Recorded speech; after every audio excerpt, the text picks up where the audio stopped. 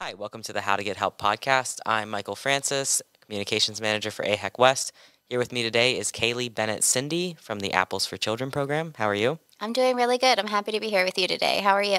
I'm good, thank you. Good. So, Caley, what can you tell me about your program? Apples for Children has been around in the community for 30 years. We work to serve families and childcare providers and caregivers of young children in the early childhood range. So anyone birth through second grade.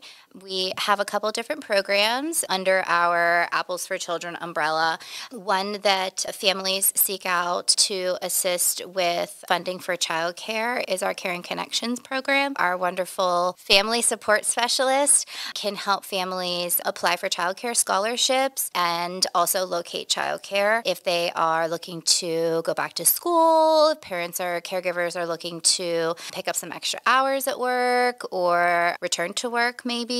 And so that is actually the childcare scholarship program is through the state of Maryland. And once you're kind of in that program, you do have to do recertifications every year, but they are able to assist with even before and after care up to 13 years old. So there are income eligibility requirements as well as employment requirements and education credit hours. They are pretty accommodating to most families in our community.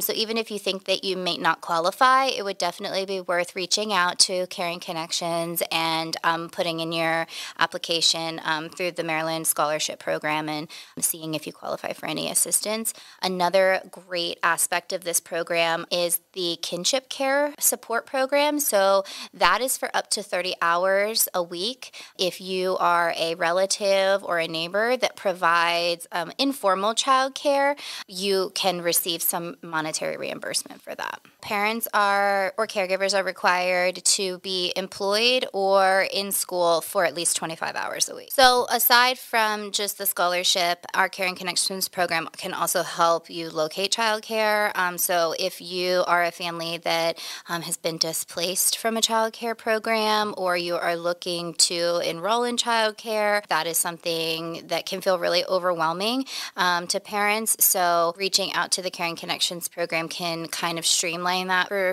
caregivers and just kind of put you in contact with, one person who can kind of guide you through that process. We try to keep really good track of who has openings and when they have openings coming up in an effort to make it easier to navigate for families. We provide this service to all the way from Garrett to Washington County, and so Allegany fits right in the middle of there, but all of Western Maryland, we provide the service to. We attend a lot of community events throughout the year with community partners, but we also host some of our own events through our Capes for Kids program. Capes for Kids is our infant and early childhood mental health program. So essentially, it's a prevention-based program that looks to reduce or prevent challenging behaviors in young children. So within our Capes for Kids program, we have no income guidelines. So any family that is identifying any challenges or any childcare program that's identifying any challenges or is seeking any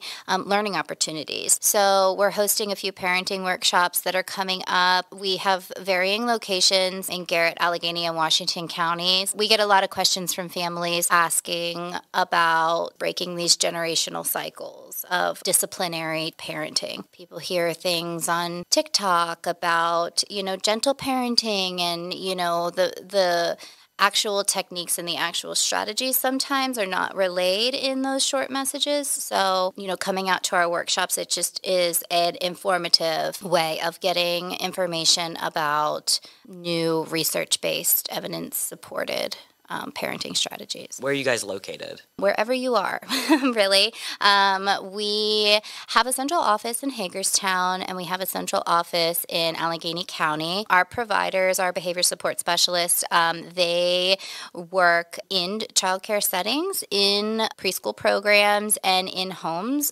with families to kind of bridge the gap between childcare programs and the strategies that are being implemented there, and then taking them into the homes to help the families bridge the continuum. And do you have a phone number?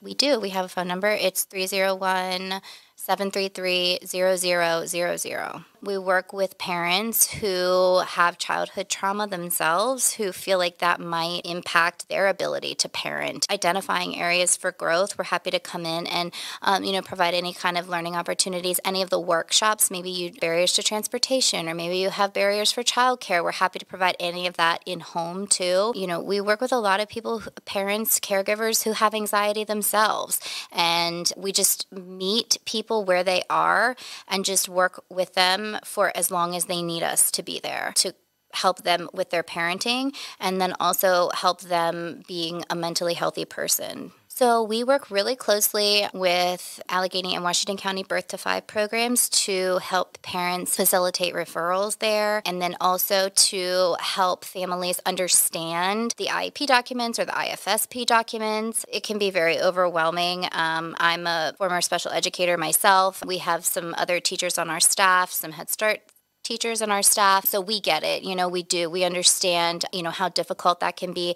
And when you have a child, whether it's at home or whether it's in a childcare setting, who's having challenging behaviors, that comes along with an IEP or an IFSP, wanting to work towards, meeting those goals and those objectives, in those plans is so important, because you can see how that directly reduces the challenging behaviors, but it's difficult to focus on that when the challenging behaviors are occurring. Just kind of triaging the situation a little bit and determining where's the best place to start so that we can be the most impactful. So you've spoken about challenging behaviors. How does that kind of correlate with the infancy population? Obviously, you're not going to have an infant who's having challenging behaviors. It might feel challenging, but, they're not having challenging behaviors. So we're just working with postpartum families as well as prenatal moms and families to just really understand the stages of development that they are experiencing, that the child is going through. I think knowledge is power. When we understand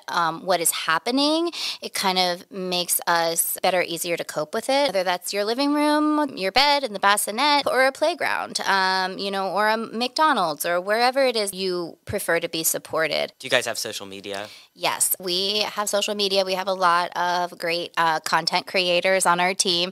So I definitely encourage you or anybody to follow us on Facebook and also on TikTok. If you are watching this and you're an agency and you think that it might sound like it could benefit your agency to partner with us, we are always looking at innovative new training and learning opportunities to meet the individualized needs of our community partners too. And then what's that phone number one more time? 301-733-0000. Great. Thanks, Caley. Thank you.